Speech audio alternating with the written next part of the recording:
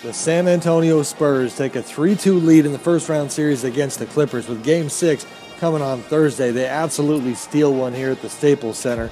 111-107. The Clippers will be kicking themselves for quite a while for this one. DeAndre Jordan tips a late Blake Griffin shot in the lane. Tim Duncan had contested just enough to throw Blake off. Now, we'll never know whether or not that ball was going to go down, but the offensive goaltending was called. The shot that could have put the Clippers ahead was waved off, and so many mistakes down the stretch. Chris Paul had a technical foul that certainly came back to bite him. The fans, the Clippers, all of the locals were certainly upset with the officiating, but they do need to look in the mirror on this one. Had a huge lead early on. The Spurs came surging back and won a game that, as everybody knows, is pivotal when it comes to the playoffs. Whoever wins Game 5 in a best-of-7 series goes on to win that series. We shall see with Game 6 coming, but the Spurs get it done.